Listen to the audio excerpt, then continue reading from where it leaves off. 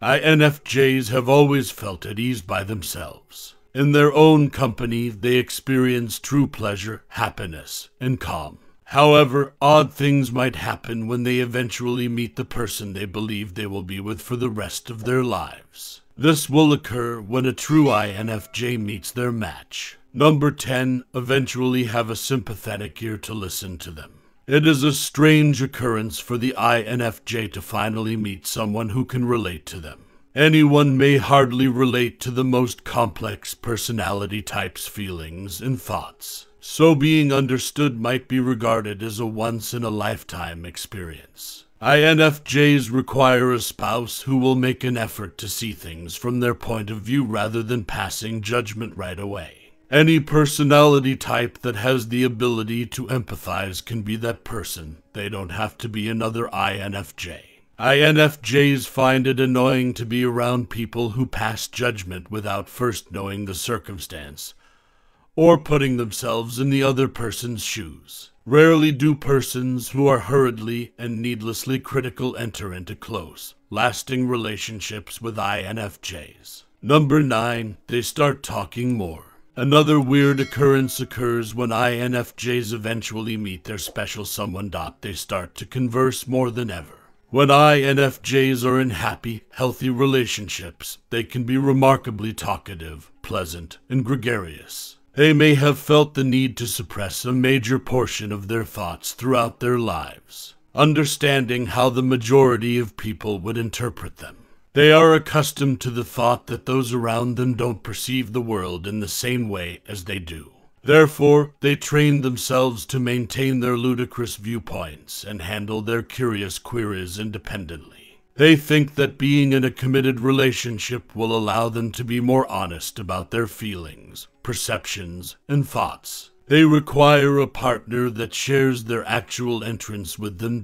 And would return their hospitality. They seek a confidante with whom they can openly express their emotions and discuss their strengths and faults. First, the INFJ has always found passive aggression and secrecy to be huge turnoffs. Does this suggest that they trust their partner more than any other human because they are talkative? Number 8. They grow more at ease with being their true selves. Don't misunderstand this. INFJs have always felt at ease being their true, unadulterated selves. Regardless of how the world saw them, they have always accepted and loved themselves. Despite how society views them, they have always remained true to who they are. Strangely, though, kids seem to become more engrossed in these experiences, because they have finally found someone who loves and accepts them for their complexity, intricateness, and uniqueness. They may have never experienced this from anyone, and when someone finally does, it almost feels strange. It's awe-inspiring to consider the possibility of eventually piquing someone's interest in their entire inner life. It may explain why INFJs remain committed to their relationships despite how difficult circumstances may be. If INFJs cast secret ballots in a relationship, they would place the highest value on authenticity. Additionally, due to their dominating introverted intuition, they are adept at reading people's intentions and motivations. Therefore, a lack of authenticity will be a huge turnoff for them. This means that there shouldn't be any phony compliments, deceptive speech, or game playing. Number 7. They'll expose their frail sides. Given how much they value themselves, it is odd that INFPs display their vulnerable side. They are attempting to conceal themselves from the harsh society around them. The problem is that INFJs don't commonly put their faith in others because, throughout their lives, they have frequently experienced disappointment, betrayal, and frustration in social situations. But once they find the proper person, they won't be reluctant to reveal a substantial portion of who they are. They have always been guarding against outsiders. They start to become less reserved and more emotional than rational. They reveal their most vulnerable self to someone when they feel at ease with them. But as an INFJ, have you ever put your trust in the wrong person and ended yourself getting scammed? Number 6. All of a sudden, they want to hang out. Anyone familiar with the INFJ personality type would be aware that they hardly ever hang out with their buddies. They would rather avoid the exhausting and time-consuming social engagements of the day by staying home to read a book, write in their journal, or prepare their favorite food. Nonetheless, when they locate the ideal one, an odd occurrence will take place, such as a sudden change in preference. The INFJ is suddenly eager to spend time with that individual, along with that person's family and social circles. Despite this, they continue to be very picky about how they invest their time and energy with these people. Number 5, they reply to texts right away. A buddy of an INFJ can attest to how long it takes them to reply to a call, text, or email.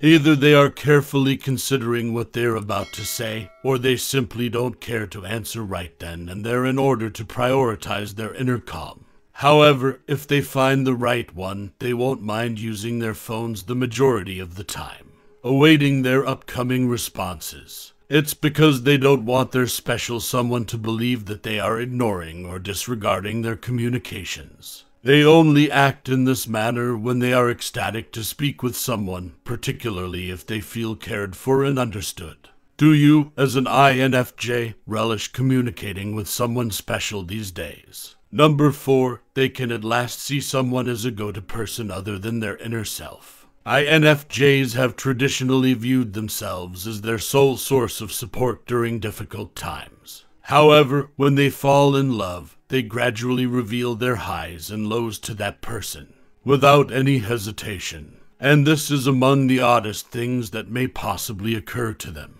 They are accustomed to having their secure zones, so they rarely turn to anyone for support and assistance. They are so accustomed to being extremely independent and self-sufficient that they are unable to imagine what it would be like to rely on others in times of need. However, this mental conditioning can be altered by finding the one. Making their significant other their safe haven and go-to person is how they first demonstrate their love for them. They'll enjoy venting their displeasure and disappointment with them, because they have faith in them and think they can comprehend them. Number 3, they will consider someone else's priorities to be a regular part of their day. INFJs don't often mix or combine other people's priorities, hobbies, or preferences into their daily routine. Being able to accomplish it at last is an odd experience. INFJs naturally like their alone time. That is the only way to restore their mental stamina and give them the motivation to once more face the outside world. Being busy doesn't matter to them once they've found the perfect person, so they make time to talk to him or her. They will incorporate their loved one's emotional needs into their daily routine, regardless of what they are doing at the time. Have you, as an INFJ, put someone else's needs before your own? Number 2, there will be a common desire for individual development. What's so unusual about having someone who values self-improvement like an INFJ does? It's because they have never had a situation like this with another person before. The INFJ has a different definition of personal growth than other individuals do. They define it as an attempt to go above their present capabilities and become their best selves. They define it as an effort to acquire a universal method of understanding things in order to see beyond the limitations of their human logic. And because they are always trying to better themselves, anything that encourages development and self-awareness appeals to them. Because they constantly strive for a greater level of self-knowledge and potential, they are rarely satisfied to remain as they are. Thus, the INFJ board can unavoidably be made by a spouse who is content to be passive, complacent, and static. But finding someone who also values personal development makes them scale heights and aim for the stars. Number 1, they can now feel understood at last. However, what's so odd about finally meeting someone who concurs with their logic? For the INFJ, getting to experience this on a regular basis is a once-in-a-lifetime opportunity, because they hardly ever do. INFJs have a strong urge to delve into the depths of life and are analytical thinkers with a big-picture curiosity. They wish to discuss theories, ideologies, and unspoken truths, are on occasion questioned inanely. It is therefore not surprising that most people misinterpret them. Finding a companion who can understand their intricacy and their diversity of ideas is an unusual experience for them.